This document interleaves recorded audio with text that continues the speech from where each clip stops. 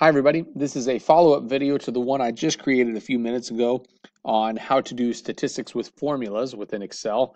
One thing I neglected to mention to you in the last video, and I really should have done this, but is if you hit on a typical Windows PC laptop, if you hit Control tilde, which is up next to the 1, it will show you the formula instead of the result of the formula, which is pretty nice. You'll notice, by the way, that caps don't matter. But that's pretty nice if you want to like grade spreadsheets and you want to know if kids did this with formulas or not. You can do Control tilde and just quickly check. Okay. Another thing you can do is go View, and you can say show formulas. You'll notice the shortcut is listed right there as well if you forget it later on. But today, in this video, we're going to talk about histograms and how you create one. In our curriculum, it asks for you to use Microsoft Excel with the data analysis toolpak. I will do that in a different video. This is going to specifically focus on Google Sheets. It will not give you all of the advanced statistics that they ask for necessarily in the homework assignment, but to be honest, this is a course for introduction to engineering, so they're not going to use those. They don't know what they mean. You don't know what those statistics mean. Let's focus on the important things like figuring out, is this data normally distributed? So what I'm going to do is I'm going to highlight the data that I'm interested in charting. After I highlight the data, I'm going to go Insert a Chart.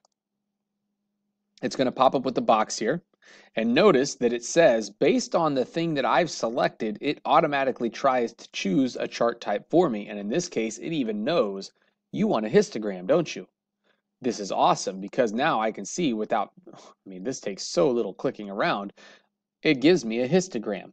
Okay, I can go through and do all sorts of stuff here, like editing it. I can take away the legend. I can use all sorts of stuff. So I'm using row 1 as a header.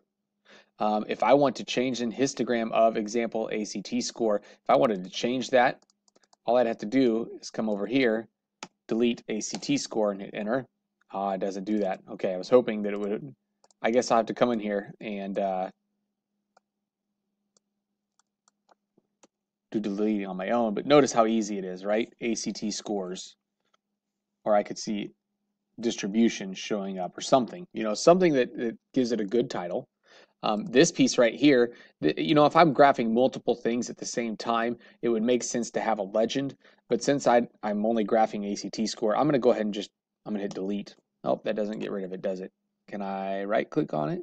Yeah. Let's go through here. Let's go through and customize, okay? Chart style is a histogram. That's great. Charts and axes titles, ACT. Looks like we have everything here. The legend we actually don't need. I'm going to go ahead and change this to none. That gets rid of the legend over here. The series we're looking at is the different scores. Okay, and what you'll notice, these are called buckets. So you'll see that it only jumps over, like there's a gap between 11.36 and 12.95. They're saying everything that was above 11.36 and all the way up to 12.94, we're going to lump into this category. So that's called a bucket. We're going to throw it all in the same bucket. In this case, it doesn't make sense since we're talking ACT scores. Nobody's scoring a 16.14. Everybody gets a whole number, right? So let's go through and let's talk about how we can get to the legends here have changed. Here we go, bucket size. All right, so I click on the histogram tab. I'm going to change the bucket size to go by like 2s, okay? And this way that I can see they're lumping everything. So here are your 9s and 10s. Here are your 11s and 12s. Here are your 13s and 14s, your 15s and 16s, so on. Okay, so this actually, when it says range 15 to 17 here, when I hover over it, really what it means is 15 all the way up to 16.99, because 17 would go up to the next category. I can see here, just from the picture, man, that looks a lot like a bell curve. Now I know it's not exactly perfect, but it kind of goes up and it peaks and then it comes back down, and there seem to be more people lumped in the middle than there are on the outside. We do have a bell curve. Look how easy that is. Okay, if you want the counts, anything else like that, you can go through and do it. But what we now know is that this data is normally distributed.